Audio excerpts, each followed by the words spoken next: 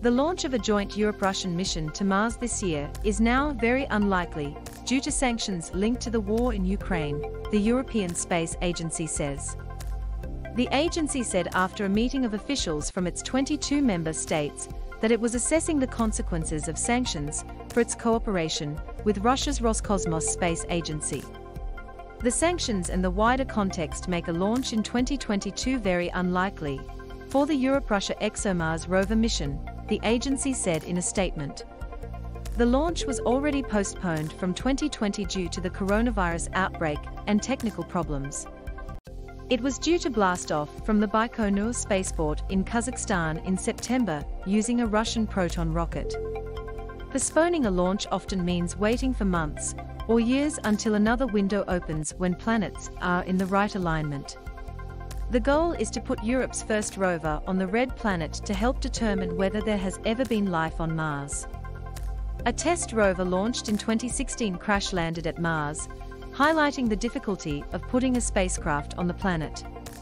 On Saturday, Roskosmos said it was pulling its personnel from the European spaceport in Kourou, French Guiana. Several European satellites have been launched with Russian rockets from there, and more were scheduled over the coming year. French President Emmanuel Macron said earlier this month that Europe needs a bolder space policy, arguing that its sovereignty is at stake if it falls behind rival powers in a key field for technology, science and military competitiveness. While Europe has its own rockets to put satellites into orbit, it relies on Russian and US partners to send astronauts into space.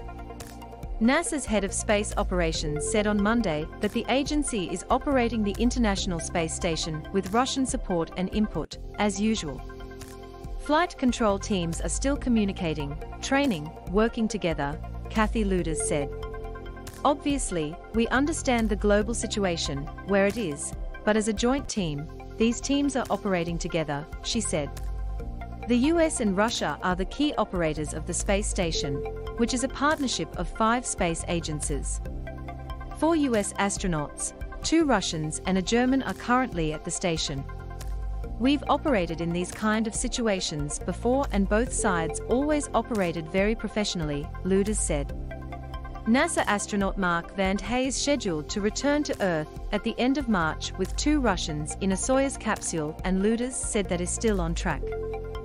Russia's capsules were the only way to and from the space after NASA's shuttles retired in 2011 and until SpaceX's first crew flight in 2020.